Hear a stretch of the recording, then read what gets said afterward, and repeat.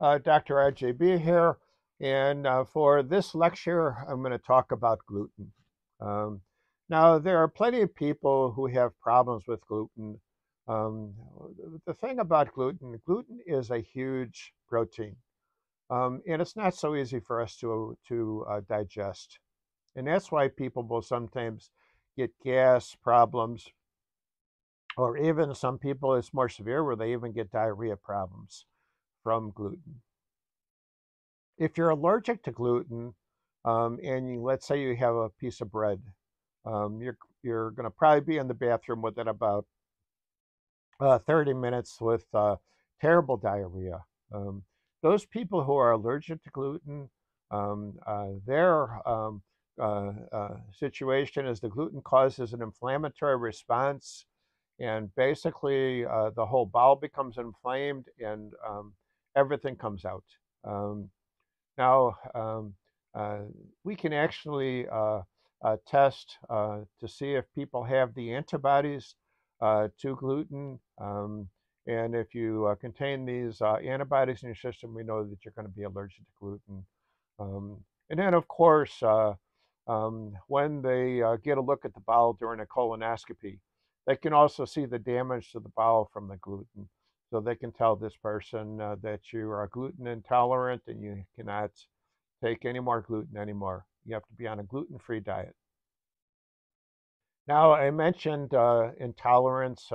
Some people, it's not an actual allergic reaction, but just a discomfort from eating gluten, where they might, like I said, get a little bit of gas, maybe a little bit of a stomach problem, but nothing severe.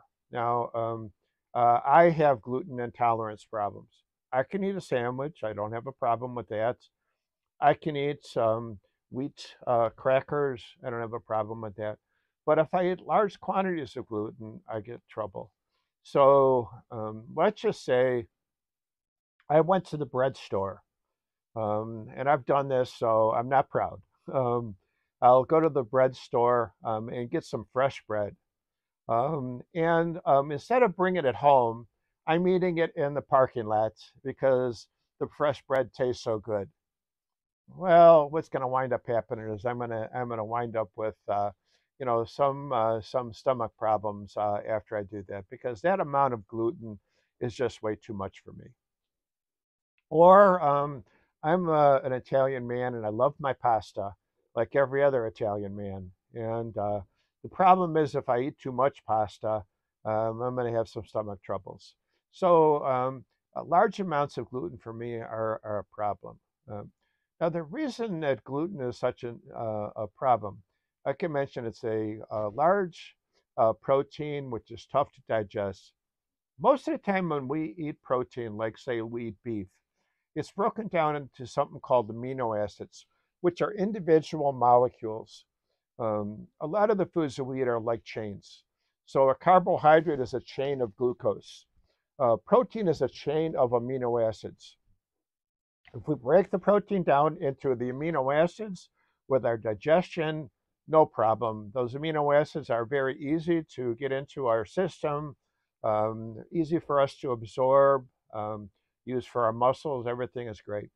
Gluten, unfortunately, doesn't break down completely.